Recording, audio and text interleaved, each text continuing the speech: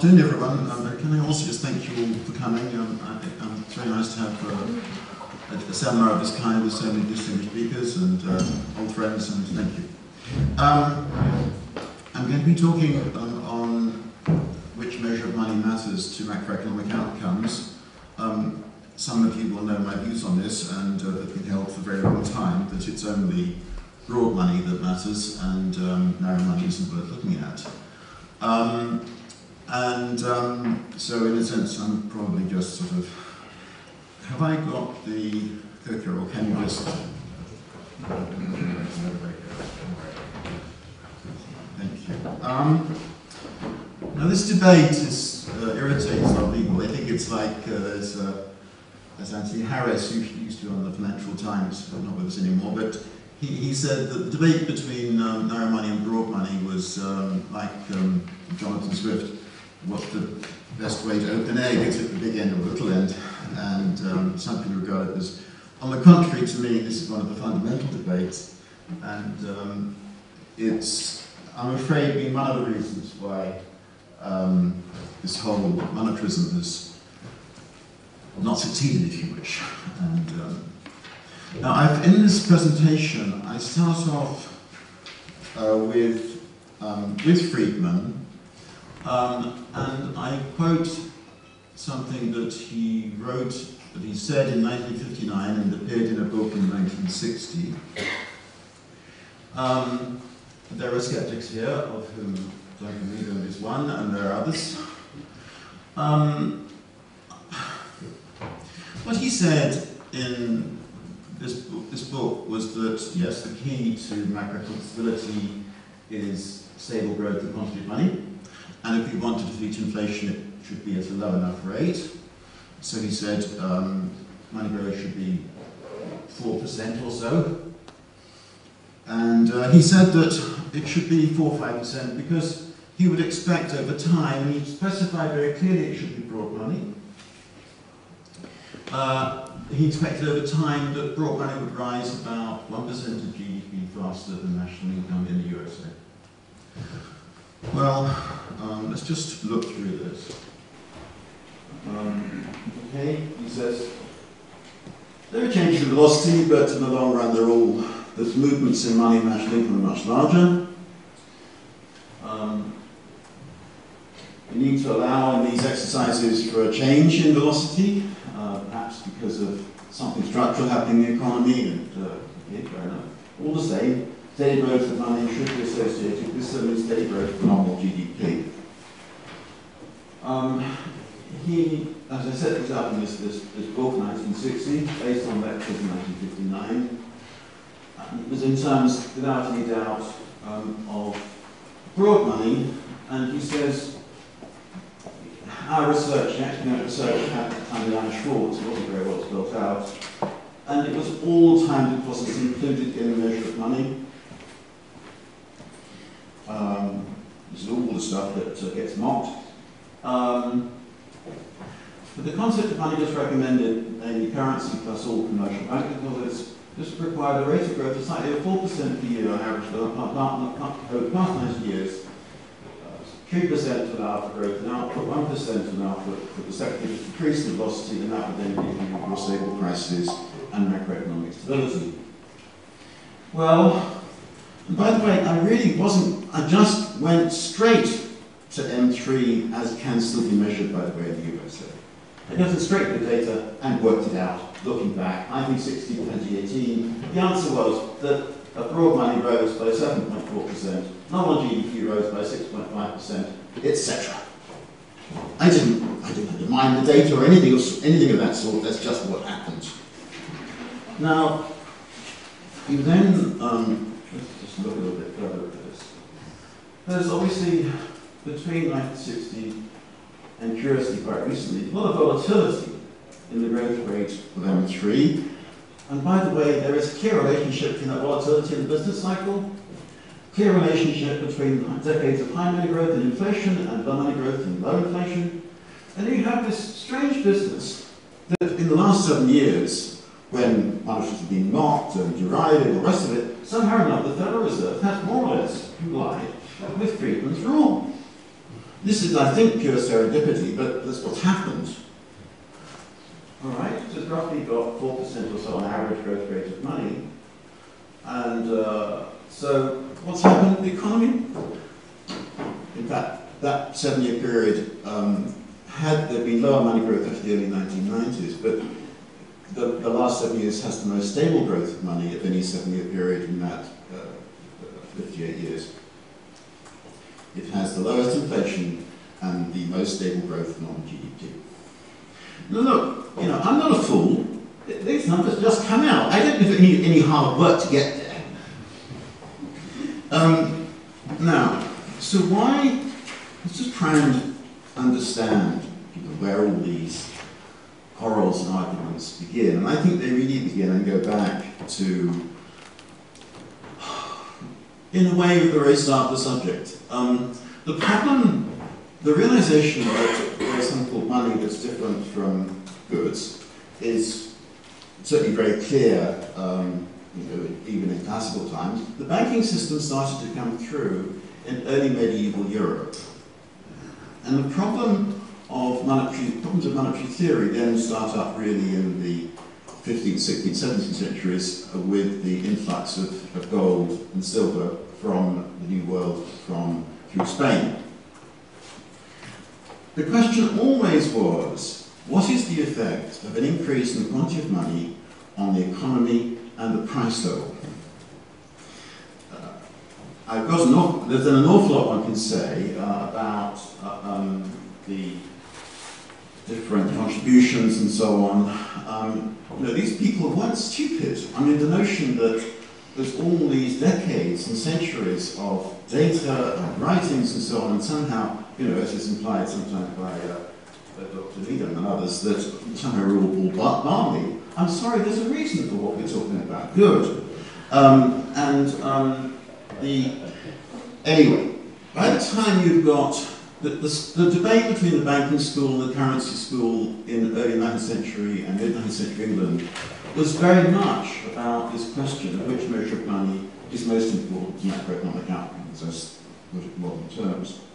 And the banking school thinking in terms of all, they used to call it credit, but they really meant bank deposits, bills of exchange, against the currency school that tended to prefer narrow money. Anyway, by the late 1950s, early 1960s, there's all this huge literature and background and so on. The stuff had started to be put into quite complex economic theory. And this is really when Chicago and Friedman start to become important. I don't think there's much dispute that it was in America in the late 50s that the debate started to get, the modern debates really began. And Chicago was important. In Britain, effectively, in Cambridge there was a huge quarrel between Dennis Robertson and people who called themselves Keynesians, Harrod and Oxford, but Caldor in particular and others. And Caldor and the Keynesians wanted to dismiss monetary economics and money because they thought that the future lay in, frankly, in socialism, planning and the rest of it. And Caldor and others persuaded the 1959 Margaret Committee that much of monetary economics was nonsense. Anyway, in America, by contrast, there was really these very important debates. And I think I want to, in the next few minutes, very quickly highlight what to me was probably the crucial intellectual debate, which was really between, perhaps I'm saying something that goes too far, but it was really between Friedman and Patinkin. Friedman was very empirical, and so he and Anna Schwartz followed on some work by a chap called Clark Warburton and others, and they produced these long runs of American data in America about money growth and nominal GDP and prices and book output and the rest of it. On the basis of this work, Friedman decided that it was broad money that was the best measure. He said this in all of his major monetary documents. So it's in monetary history, it's in monetary trends, 1952, it's in the 1960 little book I just showed you. Whereas there was a chap called Patinkin, they knew each other, they were friends, at least they were initially friends.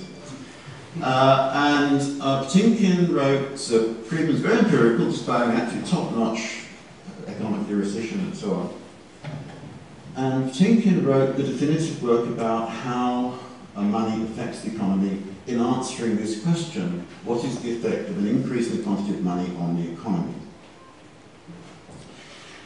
In a book called Money, Interest and Prices. It's a very hard book.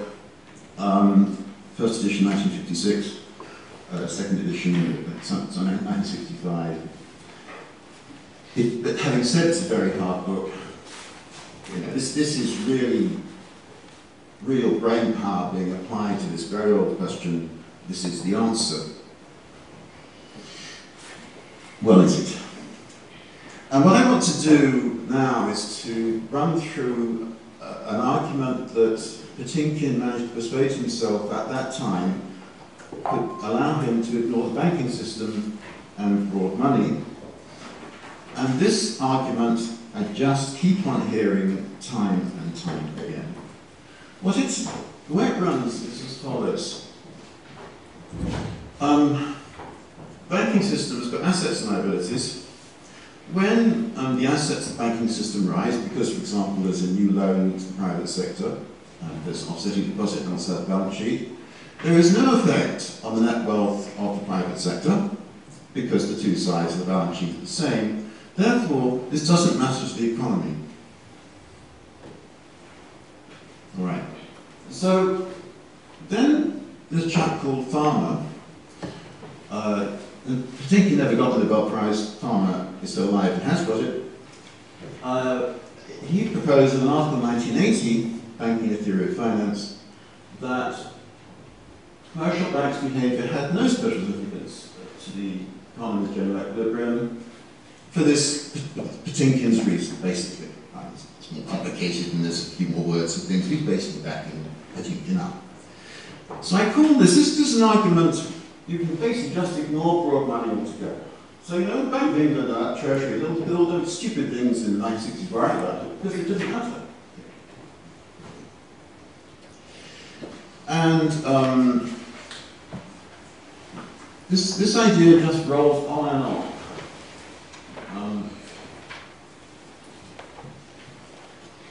They didn't really test it.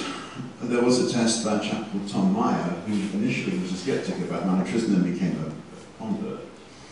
And he found out that if you look at the effect of change in monetary base, this is the bit of the story that does matter, because the commercial bank's balance sheet cancels out, the central bank doesn't, so the base is important too. But then oh my God, I've probably got no hardly any time at all. Yeah, that's all right. I've got not really, I'm not at all getting what I really wanted to say. Never mind. The effect of an increase in the base does matter to the economy, and Tom Meyer showed that it didn't. It wasn't big enough. Anyway, the effect of this sort of puzzle conundrum just rolled on, and it still is around today. And I want just to mention some places in which it's even today we hear it in probably doesn't matter. And what's important to look at is you hear it at the moment, for example, in we can forget about broad money, and we need to look at what's happening to the base, because that's going to affect lending at some point, and then that will affect the economy. So we have all of these forecasts of surging inflation. This is about, what, 8, 9, 10 years ago now, because of the increase in the monetary base, which haven't turned out right. It's been low growth broad money, and I'm not going to have time to get to my really important points, but the two key points in explaining why broad money really matters are as follows. Broad money consists of some money balances which are inside M1 and others that are not. that are inside any measure of narrow money you care to think about, and some that are not. The relative, the amount of narrow money balances people want to hold will depend partly, mostly, on the relative attractions of those two different types of money balance. There can be, they usually are in terms of understanding how M1 moves, there can be changes in the rate of interest on non-money, non-M1 balances against M1 balances that cause M1 to go up and down. And these changes in M1 have no bearing on the economy. The same argument cannot apply to broad money because it's all inclusive. So the argument that actually sets out how the real balance effect works, and I'm sorry I haven't got time to go through it all, I'll brush this thing, there's too much in it. The way that the real balance effect works depends on this idea that there can be too much money or too little money that agents hold, and then they take decisions which cause income, spending, and so on to change. That only applies to an all-inclusive measure of money. That's the key to understanding why broad money always matters. Friedman's discrediting in the profession, as it were, was really in the early 80s when he used, I think, one of these Newsweek articles to forecast on the basis of M1 that inflation was going to accelerate in the mid-1980s, and he was completely wrong. And he then got more careful about using M1 and returned in the end to broad money, but he made that mistake, and that was one of the key reasons for discrediting monetarism in the USA, because he made this very categorical forecast of rising inflation. It didn't happen.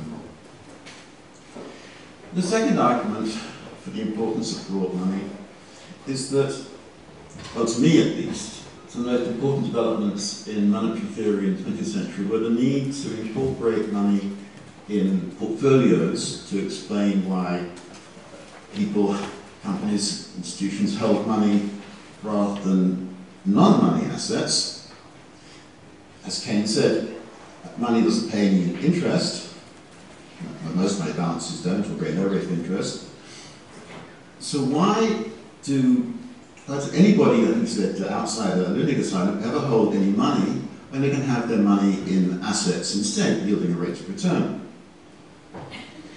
What that implies is it's very important that any theory of money holding and any application of that theory to reality must be of aggregate that is in portfolios, can compete with non-money assets in portfolios, and that only makes sense with an all-inclusive measure of money. I think I'll come to an end now. I'm more or less exhausted my time. There's an awful lot more to say. This debate rolls on, but much of the trouble that's happened in the very recent past with money in America, I'll just have, if I can, just have a very quick, I'll go through all of this. I'm afraid there's an awful lot to say. I want to show you what's happened to M2 in the USA, M1 and M2 in the last year. This is, there was a review in the Journal of Economic Literature 2 years ago, I think it was 2012. There are 21 books on the Great Recession, not discussion of 21 books, not a single mention of money aggregate. This is even though Bernanke had said that money was important in the Great Depression. Let's look at M1 and M2 in the USA. In the dotted lines define the period of the Great Recession as defined by the NPER. You get no warning from either M1 or M2 of anything going wrong. You get the highest growth rate of M1 right in the middle of the recession. M2 is scarcely any better. And is it very surprising that you would actually get complete contempt for money, aggregates and so on in the Great Recession? The surges in M1 and M2 are the consequence of a slashing of interest rates which caused within broad money a movement of money balances from non-M1 balances to M1 balances, and something similar to M2. not quite so extreme. These measures are just useless. Let's look at M3. Now look, you can still work it out and the stop publishing it. It's not perfect. There's a lot of things wrong, but at least you can have a discussion. This question, which many economists think is a sideshow and is not terribly important, is absolutely fundamental to understanding why monetarism got disillusionment, dismissed, all the rest of it. The correct measure of money in economic analysis